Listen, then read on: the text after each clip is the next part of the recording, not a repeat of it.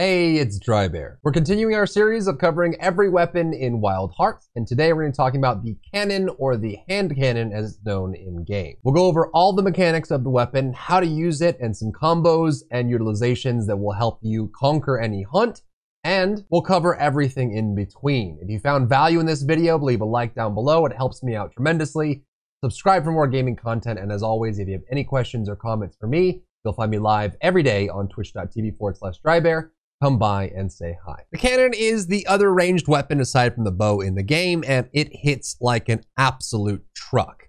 It's relatively slow and does require some setup and planning as you're thinking through the process of utilizing it, but if you're paying attention and activating your mind when you're using it, you can get some serious damage, and it's super fun to launch the meme beam laser onto the target, especially if you can hit the weak point or a punish point for the entirety of the beam. As a quick reminder, if you ever want to test out weapons, you can come up to any of these training bears. There is one inside of Minato here on the bottom right. There's one inside the first zone, the spring zone, near the first spawn point. And of course, you can use your Dragon Karakuri to spawn one wherever you want in the world to test out whatever you want. Come up to the Dragon Bears. They will have a train pop up, activate this, and turn on attack tutorials. This will give you a walkthrough of all the abilities for a weapon. So if you're switching a weapon, even if you're not using cannon, you can test whatever you want in order to activate that. So let's go over the basic function of the cannon. There's only a couple abilities that you have to be aware of, and utilizing them, it comes with mastering the weapon. It is a ranged weapon, so you have to unsheath it, bring it out, and then you get a crosshair, and your R2, which is your special activation. I'm going to use PS4 controls because I'm using a PS4 controller on PC right now, but it's going to be your special. So we'll call it attack 1, which is square or X, attack 2 is Y or triangle, and then R2 or RT is going to be your special. So that's going to be your fire button. So you activate fire and you will shoot a single shot. This deals damage, but in normal use, you will be holding down the trigger and kind of moving around. So you'll be firing shots. You can't hit weak points this way. It does a decent amount of damage, and you kind of be working through that way.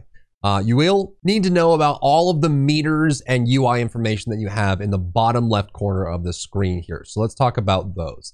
The first is going to be the blue bar that you have. You'll notice that as you fire your cannon, the blue bar in the middle starts to go down. So while this blue bar is active, you will fire normally and deal normal damage. When it empties out like this, you'll notice that you'll fire much slower and the damage that you deal will be significantly lower. So we're at 136 right now. When it ends, it fires, it does about less than half, and it fires really slowly. So your first goal in playing the cannon is to maintain higher than 0 on that blue bar. And you do that by standing inside of a key deployment.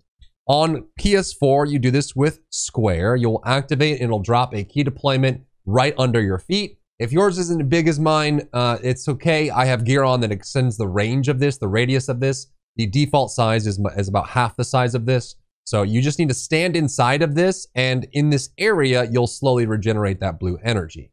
So if I drain a little bit here, you'll see that blue bar going down. When I walk over and stand inside the key deployment, it fills back up again. So you need to be using these, placing these down, and being aware of where they are, because you do not want to run out of your blue energy at any point. Now you'll notice that there are 5 markers next to the blue bar, and they look just like your key base, your key deployment here. And that's because at this current build, I only have 5 available to place out. So I can't go around and place an infinite number of these. I have a limited number. And so I have to use these very wisely and spread them out over the field.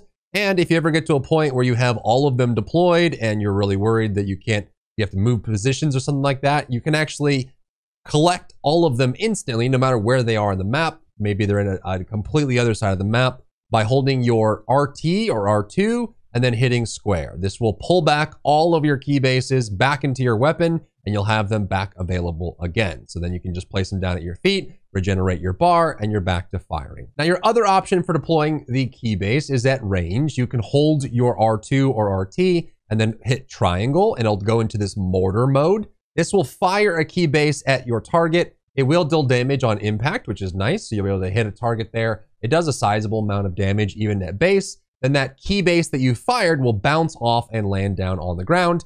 and you can just easily go stand in it and regenerate or collect it if you need to. And that's kind of the core basis of the gameplay. The next layer on this is going to be your heat gauge. As you continually fire, you'll notice the meter above my energy is filling up, and that's the heat level of my weapon. If at any point you reach full heat, your weapon will overheat and it'll lock itself out for a while and becomes useless. So right there, you see I fired too long, it overheats. If I try to shoot, it does half damage. It's really slow and I cannot rebuild energy. Even if I'm standing inside of a key field or a key base, it won't refill my energy until the overheat has finished. So you want to be able to fire as much as you can, deal as much damage as you can without hitting the overheat. But it's important that you are filling the heat gauge because that goes into the next part of the weapon, and that is being able to charge your laser. So as you fill up your heat gauge, your weapon will eventually start to glow red.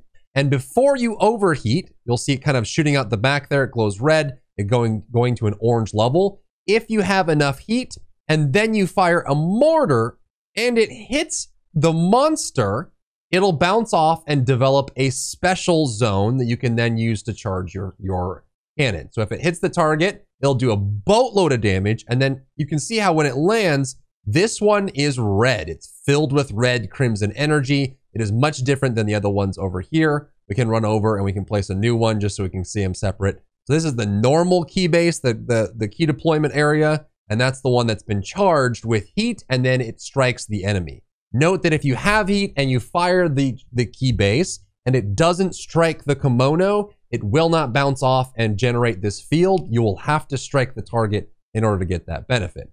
And all you gotta do is walk up to one of these red fields, stand inside of it, and then hold your R2 or RT, and then hit triangle. And instead of doing a mortar shot, it'll suck the red energy out of the field, and now your weapon is charged up and glowing. While you're in this state, you can sheath and move around, but your weapon is still fully charged. And while you're in this state, you can then activate your bazooka mode. You do this by bringing your weapon out, holding this. It's the same keybinds that you used to suck the energy up into your weapon, which is going to be your R2 into triangle or RT into Y. When you hold those together and you activate those, you'll then go into your bazooka mode with it over your shoulder. You won't be able to move and you'll be stuck in this little turret mode. But when you fire, you want to hold down the trigger. It'll shoot a laser beam, and then at the end of the charge, it will do a big explosion for damage. So you get this huge blast that does insane damage output, and then you'll drop charge again. At the end of it, you will be at 0 energy, so you want to immediately go into a key base, get your energy back up. It will drop your heat level as well, so you'll be able to kind of cover that. And that's kind of the core rotation of using the cannon, is putting down a key base to keep your energy high, keeping high uptime of firing consistently. You want to be able to fire as constantly as you can, because this damage is just ongoing. You'll be able to just pummel the target, doing tons and tons of damage. Make sure you never overheat so that you don't lock your own weapon out, and then be able to hit the target. It's hard with the bear because he's so small, but you hit the target, it'll bounce off. You'll get your red on the ground, walk up to it, right trigger or R2 into triangle, and activate the charge, go into bazooka form, and blast them all away, doing huge damage. And that's the rotation. You're just kind of doing that. You're not always going to be able to do the laser beam. You're not always going to be able to catch it and charge it up, depending on whether you're solo or in group. Cannon tends to feel a lot better in group, in my opinion, because you have less focus on you, so you can kind of go and do the challenges that go into that. You also do have your Karakuri combos, the most common of which is going to be your spring and your box.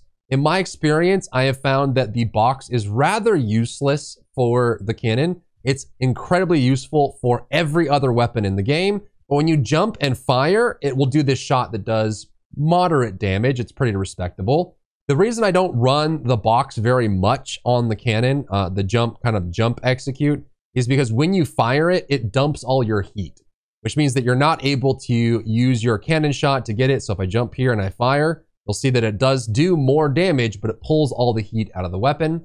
And so you won't be able to do that laser charge up build. Now, what you could do if you wanted is just build up a bunch of heat and just only do the jump execute to get rid of it, rather than doing the mortar shot or try to charge up the laser. And I'm sure there's going to be some math equation that equates which one is more viable than the other. for pure damage output. I'm guessing the laser is more damage output if you can do it consistently without being interrupted. Now, with the springboard, that is far more useful because when you spring forward and then you fire, you'll fire a whole bunch of regular shots and each one of them will give you heat generation. So this is a really easy way to, while you're in combat, dash forward, land on the target, and you can fill. You can see I'm already after 2 of those. My weapon is already glowing red. Then I can go straight into mortar, I can fire, and then I can hit the target and get an extra bonus out of it, which is super nice. So it's a very easy way to build up heat on your weapon. There's also tons of traits that allow you to build the cannon up in some really meaningful ways. But outside of that, you're just kind of rotating through. And the trick with the cannon is just setting up the right opportunities. In this case, I would recommend using things like the harpoon.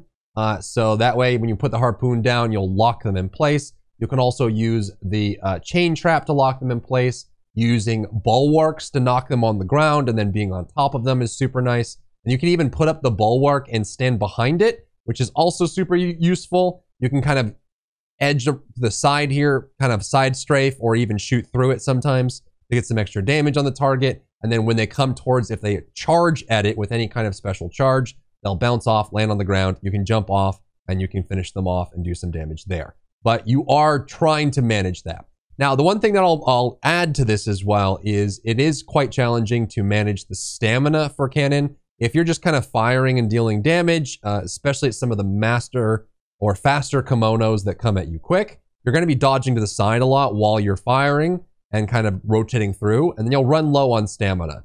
Sometimes you will have to reposition. You'll be in a bad spot at your slow movement speed. You won't be able to get the Kemono to miss you in any way. You're doomed in a doomed situation. So you'll have to sheath your weapon, which is pretty quick, and then you'll have to move, run, dash, get out of the way, pull your weapon back out, and start firing. Keep in mind that if you sheath your weapon, after a few seconds, your heat meter will start going down. So if you're trying to maintain a certain amount of heat in order to keep it up, and then you have to sheath your weapon to run away from a target or get away from a big attack, just keep in mind that after a few seconds, if you don't re-engage and hit the target and get back into combat, then you will lose your heat, which means you won't be able to go through your core rotation unless you're going for the box strat that we talked about, where you can just kind of, which I haven't tested too much, to be honest. It does do increased damage. It can be really nice, but it is a little bit, it's just different from the core gameplay. So there you go.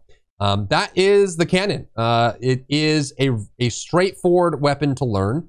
The hardest part of it is positioning, managing your stamina, getting inside these key bases, getting them up and utilizing them. I would recommend getting weapons and traits that have increase in the radius of this. It makes it a lot easier to find spots to drain the energy from it. It also makes it easier to kind of move around and stay safe while you're filling up your energy. But from that, it is just, that's just it, man. It's a super satisfying weapon, especially when you get a really nice laser beam on a target on a weak point too, and you can get some big crit damage on that as well. I've seen some huge numbers on my cannon on targets that just get in my way. So there you go. That's the cannon. If you have any questions, feel free to stop by my live stream. I'm live every day on twitch.tv/Drybear. Come by and say hi. If you enjoyed yourself today, leave a like down below. You can support me and my work on Patreon and view Patreon exclusive content, link in the description. Thank you so much for tuning in, and I'll see you in the next one.